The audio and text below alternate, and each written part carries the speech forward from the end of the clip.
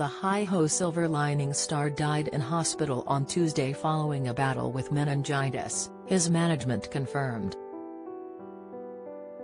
The news of his death was announced on his official Twitter page. In view of the musician's 157,000 followers, the statement read, "On behalf of his family, it is with deep and profound sadness that we share the news of Jeff Beck's passing. After suddenly contracting bacterial meningitis, he peacefully passed away yesterday. His family ask for privacy while they process this tremendous loss." Celebrities and social media users have flocked to comment on the sad news, as many people offered their condolences to the legendary musician.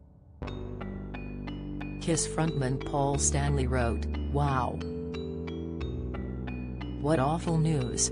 Jeff Beck, one of the all-time guitar masters, has died." From the Yardbirds and the Jeff Beck Group on, he blazed a trail impossible to follow. "Play on now and forever." Piers Morgan called him one of the greatest guitarists in rock history. Spandau Ballet's Gary Kemp wrote, "An absolute god of guitar. No one can replace him. From rock to soul to jazz, he was the greatest player in all genres. Unique. Such awful news, but thank you, Jeff, for all you gave us."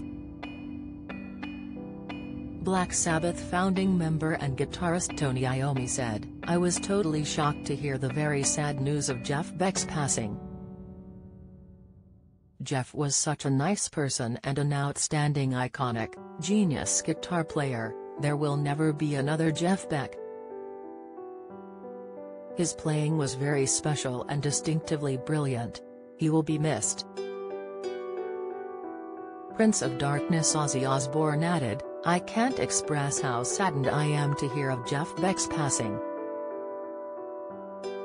What a terrible loss for his family, friends and his many fans. It was such an honor to have known Jeff and an incredible honor to have had him play on my most recent album, Patient Number 9. Long live Jeff Beck." The Kinks founding member Dave Davis wrote, "I'm heartbroken. He looked in fine shape to me. Playing great, he was in great shape. I'm shocked and bewildered. Deepest sympathy to his wife, friends, close ones. I'm bewildered, Jeff Beck, it don't make sense, I don't get it. He was a good friend and a great guitar player."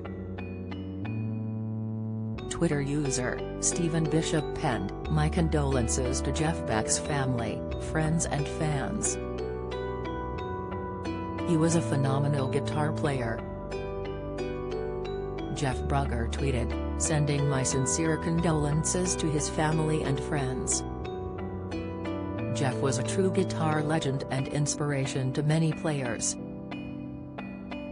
He'll be missed. Rest easy, sir."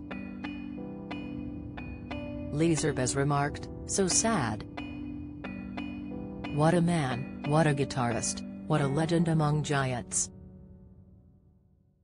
Thank you for your music." Speaking when he was inducted to the Rock and Roll Hall of Fame for the second time in 2009, Beck said, "I play the way I do because it allows me to come up with the sickest sounds possible. That's the point now, isn't it? I don't care about the rules. In fact, if I don't break the rules at least 10 times in every song, then I'm not doing my job properly." Inducted into Rock's Hall of Fame twice, Beck's music career spanned an astonishing 50 years. Forming the Jeff Beck Group in 1967, the guitarist created an alliance of rock royalty boasting Rod Stewart, Ronnie Wood and drum icon Cozy Powell as members. He would go on to perform with Eric Clapton and blues guitar god Stevie Ray Vaughan. Born Jeffrey Arnold Beck in Wallington, Surrey, The musician fell in love with rock and roll as a child, and built his first guitar as a teenager. The guy next door said, "I'll build you a solid body guitar for £5, he later told Rockseller magazine. £5, which to me was 500 back then, so I went ahead and did it myself.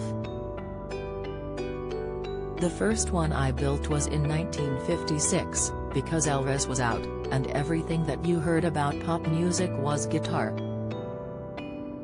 And then I got fascinated. I'm sure the same goes for lots of people."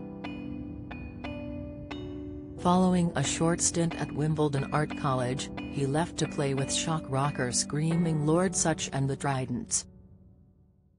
When Eric Clapton left the Yardbirds in 1965, Beck joined the group and he went on to play on hits like "I'm a Man" and "Shapes of Things."